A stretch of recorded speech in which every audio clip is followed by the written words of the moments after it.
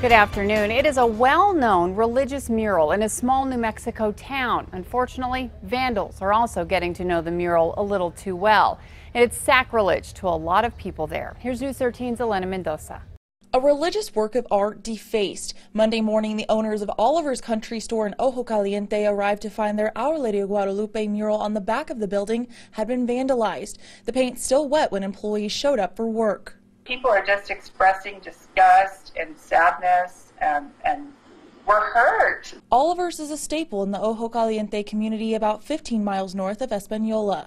The mural has been there for more than 2 decades. It's one of the first things drivers see coming through town. It's become a shrine and has even been blessed by a priest. Ojo Caliente is a very Catholic and close-knit community, and we value our faith, and our faith is strong. For that reason, Oliver's part owner Bridget Trujillo says it's an attack on the community. She's in disbelief that someone could do this twice. It happened once before in January. You know, the first time they painted out her face as well as her hands together, and the crucifix she wore around her neck. The artist fixed it the next month, but now stands desecrated again in almost an identical fashion. I hesitate to call this just a mural because it's so much more than that.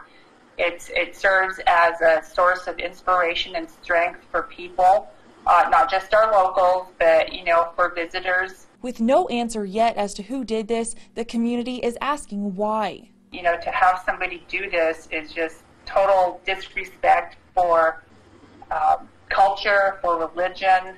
Elena Mendoza, KRQE, News 13. Trujillo says they do plan to repaint it again. New Mexico State Police are investigating the vandalism. They say the damage is about $1,200.